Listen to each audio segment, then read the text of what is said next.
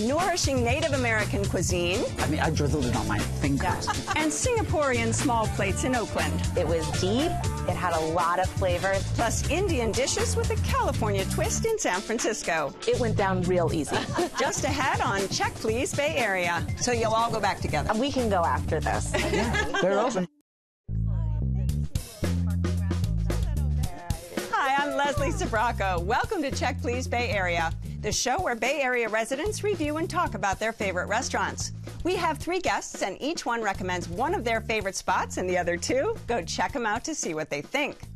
Joining me at the Check Please table today are author and somatic coach Kelsey Blackwell, educator Vani Ari, and performing arts executive director Clive Worsley. Welcome, everyone. Woo! Happy to be here. Let's kick things off with Kelsey. As a somatic coach focused on the mind-body connection, she's very intentional with her dining choices, opting for places that offer fresh, nourishing food for the soul. Her new go-to is a groundbreaking cafe by a Native American chef. Located in Oakland's Fruitvale neighborhood, it's Wahpepah's Kitchen. The name of the restaurant is Wahpepah's Kitchen. In Kikampu language, it means the one to entice the enemy. I come from a family of hunters and gatherers. When you do things by hand, I always feel that it just brings good energy. And what I vision when I see Native American foods is the most beautiful landscape of all. And you can also tell a story on your plate. Look at this lettuce. I come from a woodland tribe, so you'll see just a lot of the maple, you'll see a lot of the wild rice. Definitely grew up on squash. Yeah, I try to calm down a little bit on the blue corn. I think the blue corn is my favorite, only because it's one of my really good memories. When I was younger, my grandmother always would make blue corn mush, and she would put different things in it, and so I kind of took that on, and I still do the same thing. Wahpepah's Kitchen is all about us as a Native community all through the nation. We have so many different tribes that work here. We have Lakota, we have Dakota, we have Hawaiian. Welcome to Wahpepah's Kitchen. My 3 daughters, they're from the Big Valley Pomo tribe. And there's nothing like it to see them serve someone their own dish from their own homeland. There's a lot of Native American community, especially our elders. When they come into this place, they've never been in a Native American restaurant, and they never thought they'll see a Native American restaurant in their lifetime. So to me, it's such an honor. Yeah, just break it and dip it. Yeah. We reside on the Ohlone land, and so I wanted to spark a little trigger like, wow, I am on Native land, am I? Yeah, okay. You know, and say, oh, what did they eat? And the knowledge of the land and who was here and who's still here. You know, Kelsey, Chef Crystal is really an interesting story. Why have you chosen to tell that story and showcase this restaurant? You know, I feel like Wahpepah's is really this hidden gem that a lot of people don't know about. When I go to this restaurant, I feel really taken care of. And I think their mission is worth celebrating. They're sourcing their ingredients from indigenous land stewards and farmers. And that's really where I learned about indigenous food sovereignty. And I think the care and the intentionality really shows up on the plate. And when you go, what do you usually start with? I've got to do the deer sticks. The first time I saw the deer sticks on the menu, I was like, I don't know, because I'm not a big game eater. Right. So I ordered them mostly out of curiosity. And then they just knocked my socks off. They are so delicious. You get 2 skewers of meat served with like a charred Anaheim chili pepper and then a choke cherry dipping sauce. And that meat is just so tender and flavorful. The choke cherry dipping sauce is nice, but I think it's totally optional. The meat is just juicy and tender and delicious on its own. And then that chili pepper, it can be a little spicy. So I recommend that you taste it a little bit first before you dive in. But that is definitely my go-to. I had these potato wedges that had a maple syrup kind of taste to it. I don't usually recommend potatoes to people, but these were special, and there was a lot in the bowl, and we ended up finishing all of them. It's that maple chili oil. Yeah. It came along with several of the dishes that you could drizzle on things. I mean, I drizzled it on my fingers. Yes. It was so good. Yes. Yeah. You've got to try the wild mushroom pumpkin seed mole. And I love moles, but I've never had one that's quite like this. It's just really light and cloud-like, and it's got these beautiful wild mushrooms in there that give it some nice texture and bite. The color of the mole is beautiful. It's this bright green color, and then it's served with black beans, side salad, and then the other thing that's really a standout are these beautiful heirloom corn tortillas. My dining companion said that they were the best she's ever had. And I totally agree with her because they're really dense, chewy, and satisfying to dip in that mole. Well, and I can see you shaking your head. But Oh, I agree. That mole was out of this world. I'd never had a mole quite like that. And as you said, with the shredded wild mushrooms inside, it was really surprising. And I found this was true with virtually all of the dishes, was this element of surprise. Things that I thought I would recognize and understand, but then all of a sudden there would be an ingredient or a treatment of something that was beyond my imagination. I had the sweet potato taquitos. They were delicious. They were beautifully plated, and there were 2 sauces that were drizzled on top. I think one was a pepita cream. The other one was a hibiscus sauce. It was just beautiful and lots of flavors. The Three Sisters Veggie Bowl was the hit of our table. You know, obviously corn, squash, and beans, but then quinoa and amaranth, and then surprisingly, blueberries and strawberries showing up in savory dishes. I know that that's not like the first time that that's ever happened, but it still surprised me to have those berries show up in those very savory dishes. any other dishes? I have to say, bison fry bread taco, what in the world was this thing? It was like the tostada of your dreams, but sitting on top of something that was closer to like a cronut or like a savory donut. Oh my goodness gracious. The ground bison, perfectly seasoned and cooked, and all of your favorite tostada taco toppings on this. Isn't that bread just so Oh my crispy goodness. I could and just eat that all day. flaky? Yeah. Yes, I've had that as well. Give me more. One thing I will say, I always get the wild Sayaka mint tea. Sweetened with maple syrup, not too sweet. Like to sit out on the patio, and it's just perfection. Fantastic. What about desserts? I usually do the cornbread for dessert.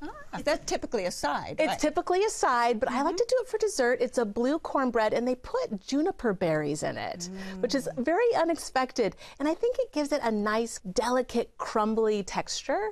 And then it's drizzled with this maple cream and then edible flowers on top. It's just beautiful, and it's not too sweet, but it satisfies my sweet tooth. Any sweets that you ended with?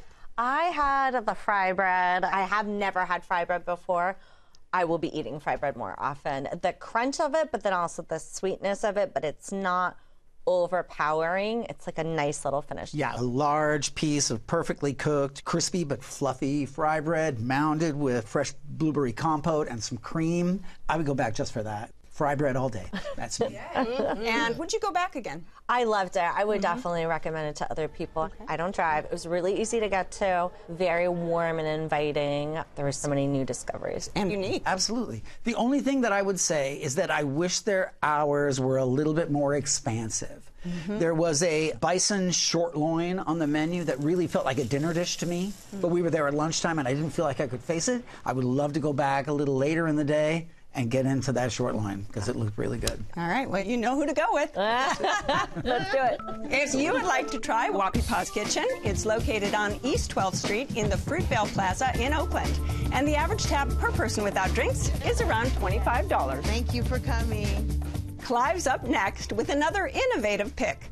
It's a lively little spot offering a creative menu of Singaporean, Chinese, and Italian dishes, all completely meat and dairy-free. Located in downtown Oakland, it's Lion Dance Cafe.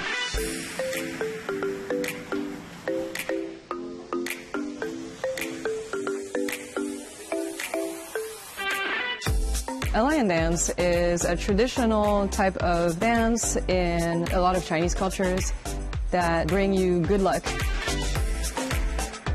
As someone who was born and raised in Singapore, it's really something I have fond memories of. Coming to Oakland, it really made me want to share this taste of home with everybody. I always say that I'm only a quarter Italian, but that's the loudest part of my family, so it's the food traditions that I most identify with. Our slogan is authentic, not traditional, meaning that it's not food that our grandparents made, but it is authentically us.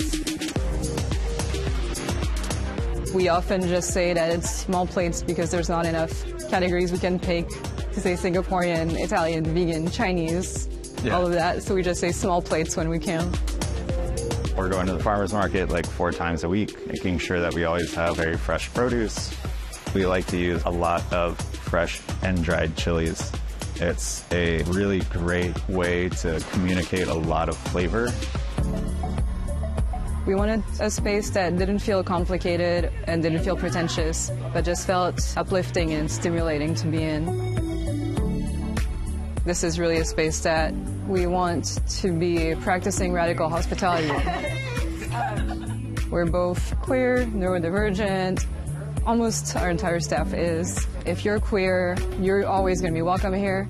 It's so meaningful to me, especially when we have people from the same part of the world that I came from trying our food, leaving us notes saying that felt very nostalgic to them and meaningful. That is kind of what keeps us going. Now, Clive, I find it interesting you are not a vegan, but this is still your go-to place for comfort food. It is. I'm not a vegan, as you said. Very good friends of ours are vegan. We stumbled upon this place, and then it became the spot for the 4 of us to get our to-go food. But I always start with the potato chips and the dip, which is essentially like a sour cream and onion dip, but it's vegan, with some shallot oil, fried shallots, and pickled shallots, all in this creamy, luscious dip. I could just take 6 of those to go and eat them with a basketball game at home. No problem. All right, you are a vegan. Yes, I'm a trying vegan. A trying I try my best to be vegan. So I'm going to tell you, you are my new best friend because this restaurant blew my mind. I'm not going to say I liked it more than my restaurant. Thank goodness it's in Oakland and mine's in San Francisco, so it's not a competition. But it is. But it is. What did you have? I had the mushroom goreng. I loved it. It was fried and it tasted like meat. And it had a spicy sauce on it that had a nice kick to it, and it was delicious. It was a nice way to start the meal. The mushroom goreng is my go-to. I have to have that every time I go. Again, I'm not a vegan. I'm a fried chicken person, and that fried mushroom thing will satisfy my fried chicken craving every time. It kind of reminded me of fried chicken feet, actually. When it came out, I was like, these look like fried chicken feet. Yeah, and it's got that calamansi sambal, fried curry leaves that come with it. Little shallot. Yeah, all day. I liked it, but there was a tomato sandwich. And you might say to yourself, it's a tomato sandwich. Why are you talking about it? They're these fresh heirloom tomatoes with a shiok mayo and some basil. And while I was eating it, I closed my eyes and thought that I was in a small cafe in Italy. Yeah. And I do wish if I lived closer, I would be there every week for that sandwich. That was a beautiful sandwich. We had the golden bread service. Incredible. That was a recommendation of our server. Yeah. That caramelized mushroom rendang pate with flavors of lemongrass, curry leaves, and coriander and cumin. It was so, so delicious. I would put that on everything. One of the entrees I loved was the laksa. So beautiful. It was deep. It had a lot of flavors. I really like a lot of spicy flavors in my food. Yeah. I think there was some squash in there. That's right. Coconut milk, curry, chili, soup with some beans. Yes. That's their sort of house signature dish. That's the one thing that's always on the menu. I really loved the black bean summer squash. The squashes were just perfectly cooked. They were kind of grilled and they were super tender. A little bit of shallot on top, Thai basil, and a sauce that was like the black bean sauce. I couldn't taste the black beans, but it was so flavorful. And I could just eat that all day long. It was delicious. Did you wash it down with anything? We had the sunset shrub amazing. And it was apricot shrub with a little bit of Fresno chili peppers in it, which was unexpected. I wouldn't think to put Fresno chilies with apricot, but it was so good. I had the shrub as well. I loved it. The sweet and the chili kind of fighting each other in a drink. Beautiful. My pal, who I go with often, doesn't drink alcohol, and she always starts her meal with the Jade Jungle, which is a aged lime and pandan and coconut, and it's this delightfully, really vibrant green, really festive, non-alcoholic beverage. And what about the service? I love the service. It's a diverse menu, and they were very attentive to what we liked, what we didn't, came back to check on us, and they taught us about the food as well. You know, line dance is a BIPOC and queer-owned and operated business, really hip and chill kind of environment. It feels like the sort of quintessential contemporary Oakland experience to go in there, you know? Really, really sweet place. And did you end it with dessert, anybody? Yes, the warm pandan niang yao. Absolutely delicious. The pandan makes it a beautiful green color. The cake itself is kind of chewy like a mochi, but then you get a little bit of crunch from the crust. On the side, there's this beautiful coconut cream that I actually had to ration because my partner was getting a little too zealous, dipping his cake. I said, okay, that's enough. And then on top, there's some shredded coconut and some beautiful edible flowers. It was a really nice way to end the meal. It really is gorgeous, but you have to eat the ass cookies, okay? Come on. Almonds, sesame, shallot oil, those things are to die for. We will order. Let's go back to eat the ass cookies because, again, another line we don't hear on Check Please too often. But I'm assuming that stands for something. Almond, sesame, shallot.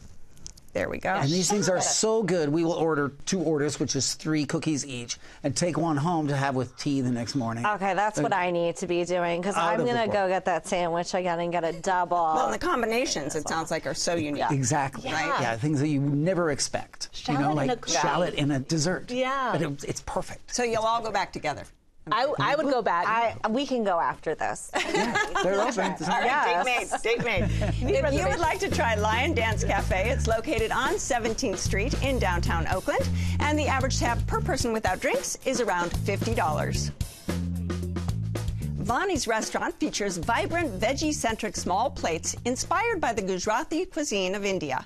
But the first thing that drew her in were the pop art murals and modern design that set the stage for the perfect night out. In San Francisco's Dogpatch, it's Besharam. So amazing. The name of the restaurant is Besharam. It means shameless. Oh my God. In our culture, calling someone Besharam means you are not doing what I just asked you to do.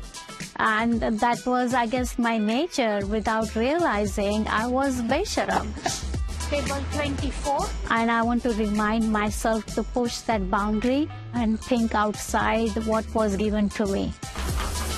The cuisine is Gujarati. So one of the things about Gujarati cuisine is it's 5,000 years old. 5,000 years gives you a lot of experience.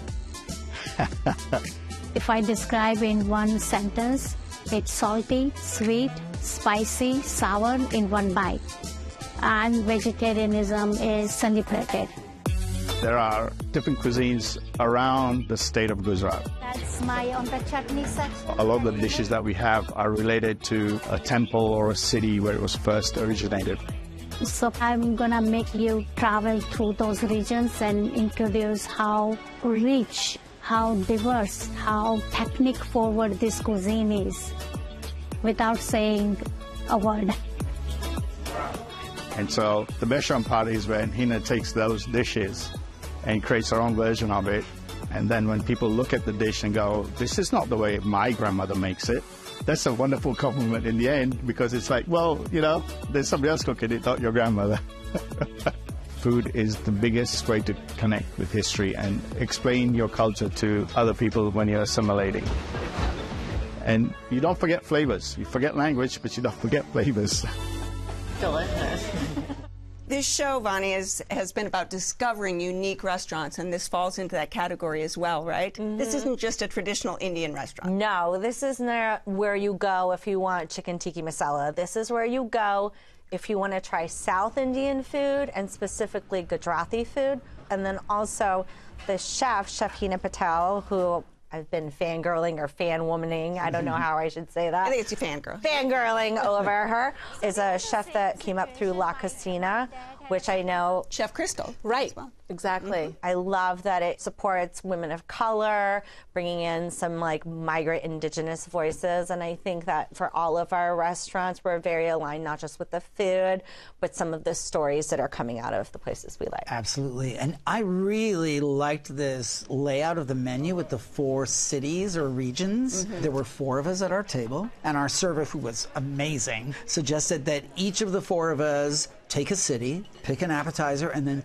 pick an entree, and then share everything, which is exactly what we did, and it was perfect. A vacation at the table. It really was. And, you know, discovery. Name one of them. Well, that drunken pani puri. It's a little fried cup of semolina flour, and then inside is potato, onion, and then you get a little carafe of tamarind water you pour inside, and then in it goes. And away it goes. And don't forget the gin. The next one. There's some gin in that tamarind water. I couldn't taste gin, though. Yeah, when you name something drunken, there might be a little reason that there's a little gin in there. Yeah. And do you get that dish? So here's the thing. That's the dish that I love, but I have to tell you, I got something better. And the last time I went, I tried the dal dokla, which I've never had before. It's a sweet and savory broth that has some coconut, tofu sheets, and squash. But there's something about a sweetened broth that has a little bit of savoriness in it. I like those flavor clashes. Just beautiful. And what about you? So, I mean, we had the tasting menu, so we had a lot of beautiful dishes. A real standout for me was the maska paneer. The spinach is mixed with masala, so you get these really beautiful spices, and then the paneer on top is just crumbly and creamy and so delicious. There's a little swirl of chili oil on top. Clive is over there going, yes. Not like any paneer I've ever had. And saag paneer is one of my favorite dishes at Indian restaurants. But this cheese was not like your usual paneer, which is, you know, a cubed farmer cheese. It's kind of chewy. This resembled more a ricotta salata in its texture and flavor, and it just blew me away. And then we added to the tasting menu the garlic cheese naan. Oh my God. Is it the blue That cheese? was like, wow. Okay. It was a beautiful, generous portion of naan with sunflower seeds and pine nuts and herbs on top, and then the beautiful smell of garlic, and then you just get this beautiful stringy cheese. It took me back to my childhood, like eating a slice of pizza, and then to dip it in that beautiful maska paneer was just really wonderful. So I also had the dal dumpling, and it was so beautiful when it came to the plate. It's almost like a fritter, and then there was a swirl of chilled yogurt, a little tamarind, a little chutney, and then some beautiful edible flowers on top. And then the other thing we had was a kanjiwada, which is a tapioca dumpling, so a little bit more chewy. And then on the side of that, there was a tamarind chutney. And did you have any drinks? Because they do have an extensive cocktail and mocktail list. There's this cocktail, I'm sorry, called Right Above It, which is a gin-infused black tea with some chive and some lemon. It was like an Indian Arnold Palmer.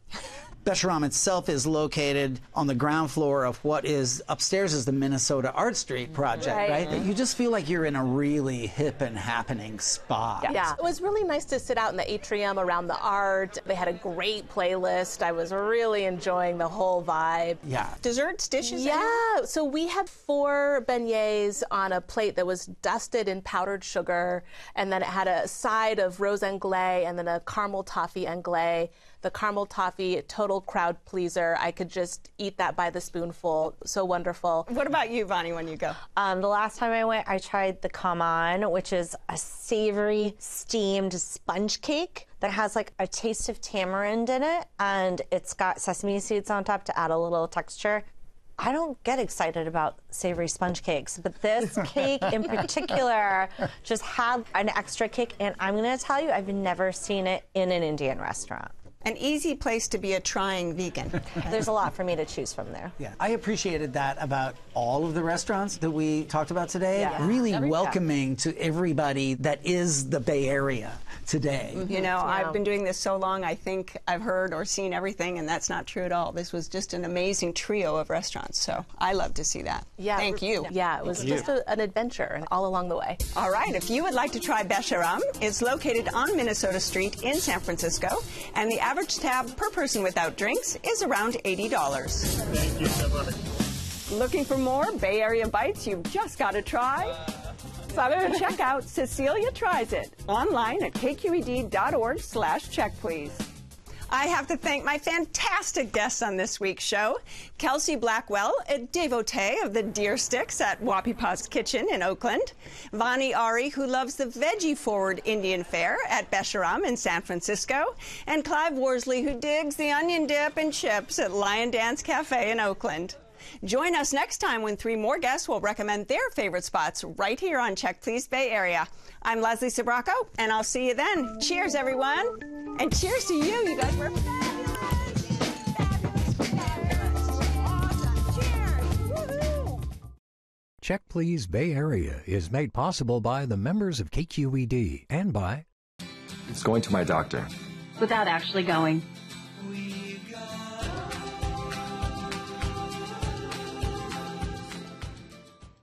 Grahamsport has been family-owned and operated for over 200 years, available at vintageandfinewines.com or your local fine wine retailer.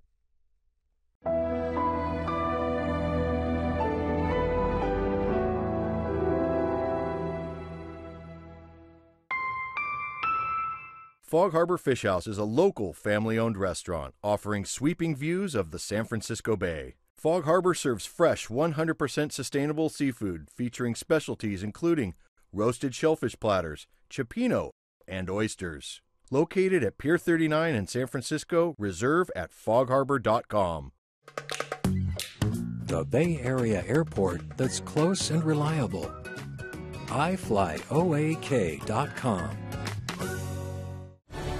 Aboard Oceana Cruises, our guests savor every moment of the journey. Half of our staff and crew is dedicated to the culinary experience.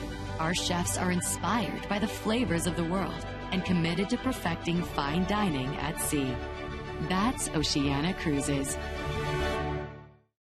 One thing that's really special about Wahpepah's is that they're celebrating the indigenous culinary tradition, and the native names of the dishes is actually on the menu.